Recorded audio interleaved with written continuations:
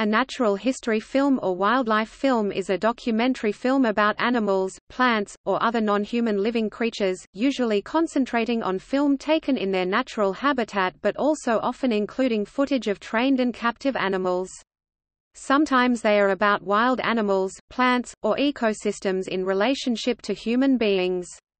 Such programs are most frequently made for television, particularly for public broadcasting channels, but some are also made for the cinema medium. The proliferation of this genre occurred almost simultaneously alongside the production of similar television series.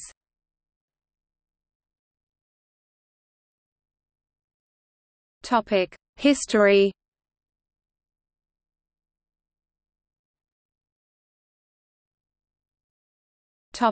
In cinema. Robert J. Flaherty's 1922 film Nanook of the North is typically cited as the first feature-length documentary.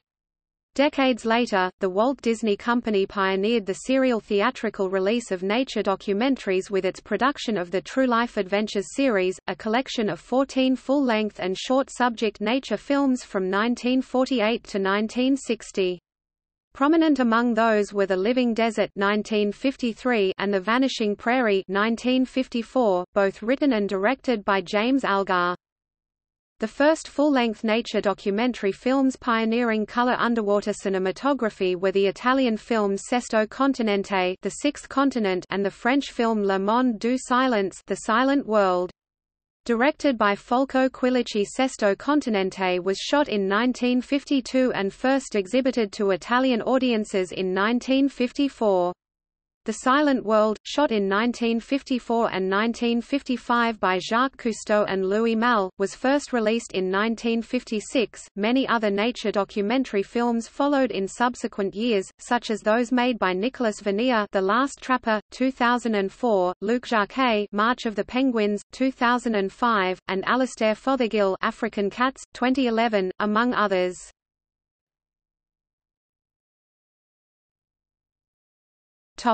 In television. In 1954, the BBC started airing Zoo Quest, featuring David Attenborough. Other early nature documentaries include Fur and Feathers, shown on CBC from 1955 to 1956 and hosted by Ian McTaggart Cowan, and Look, a studio-based BBC magazine programme with filmed inserts, hosted by Sir Peter Scott from 1955 to 1981. The first 50-minute weekly documentary series, The World About Us, began on BBC Two in 1967 with a colour installment from the French filmmaker Haroun Tazieff, called Volcano.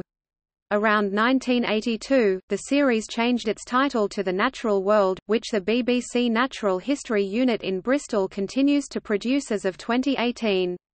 In 1961, Anglia Television produced the first of the award-winning survival series. During the late 1970s and early 1980s, several other television companies round the world set up their own specialised natural history departments, including the Australian Broadcasting Corporation in Melbourne, Australia and TVNZ's unit in Dunedin, New Zealand—both still in existence, the latter having changed its name to NHNZ. ITV's contribution to the genre, Survival, became a prolific series of single films. It was eventually axed when the network introduced a controversial new schedule which many commentators have criticized as dumbing down. Wildlife and natural history films have boomed in popularity and have become one of modern society's most important sources of information about the natural world. Yet film and television critics and scholars have largely ignored them. The BBC television series Walking With, narrated by Kenneth Branagh, used computer-generated imagery (CGI) and animatronics to film prehistoric life in a similar manner to other nature documentaries.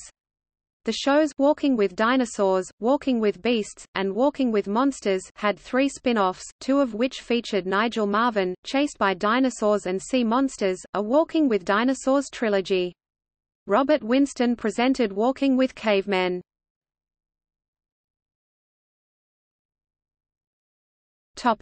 Content.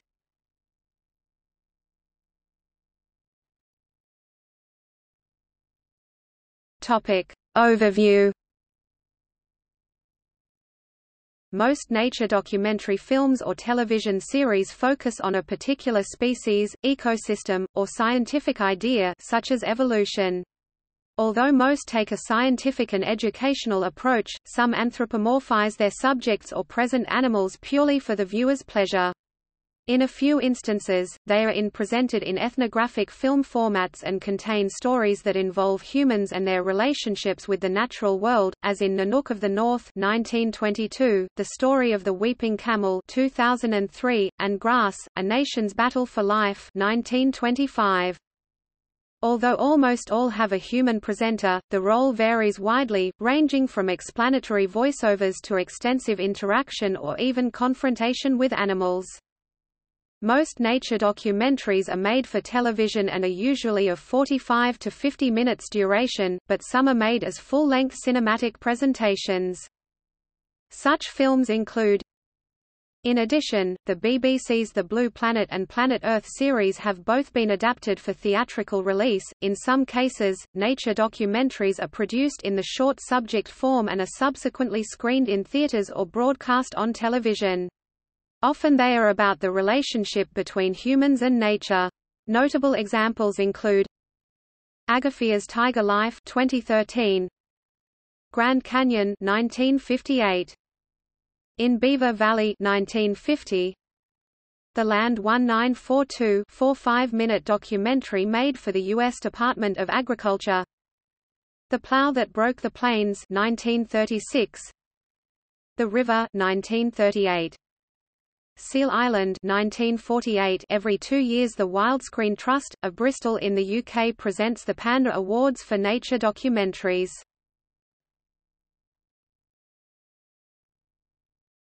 Topic: Staged content. Some nature documentaries, particularly those involving animals, have included footage of staged events that appear natural, while actually contrived by filmmakers or occurring in captivity. In a famous example, Walt Disney's White Wilderness 1958, lemmings were hurled to their deaths, but examples also occur in modern nature documentaries, such as The Blue Planet 2001 and It Hasn't Stopped There.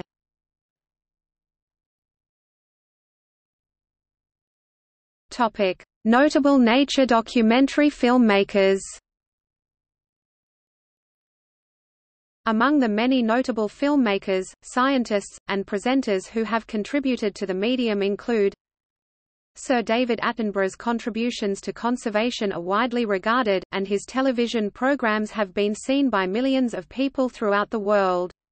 Series narrated and/or presented by him include Steve Irwin's documentaries, based on wildlife conservation and environmentalism, aired on Discovery Channel, and Animal Planet. The series comprises The Crocodile Hunter 1992 to 2004, 74 episodes. The Crocodile Hunter: Collision Course 2002 movie. Crocodile Hunters Croc Files 1999, 52 episodes. 10 Deadliest Snakes in the World 2001. The Crocodile Hunter Diaries 2001 to 2003, 30 episodes. New Breed Vets 2005, 6 episodes. Ocean's Deadliest 2006. Bindi Irwin inherited her father Steve Irwin's responsibilities after he died. The following documentaries are based on wildlife and aired on the Discovery Channel and Animal Planet. Bindi the Jungle Girl. My Daddy, the Crocodile Hunter, a tribute to her father. Topic: List of nature documentary series. In addition to those listed above, the following is a sampling of the genre. Topic: Current production. In recent years, most traditional-style blue-chip programming has become prohibitively expensive and are funded by a set of co-producers, usually a broadcaster such as Animal Planet, National Geographic, or NHK, Japan from one or several countries, a production company, and sometimes a distributor which then has the rights to sell the show into more territories than the original broadcaster. Two recent examples of co-productions that were filmed by the BBC are The Blue Planet and Planet Earth, the latter being the first series of its kind to be made entirely in high-definition format.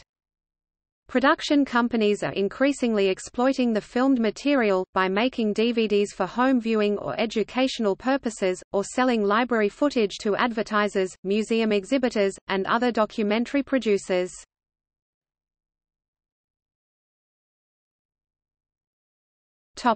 See also: List of documentary films, List of insect documentaries.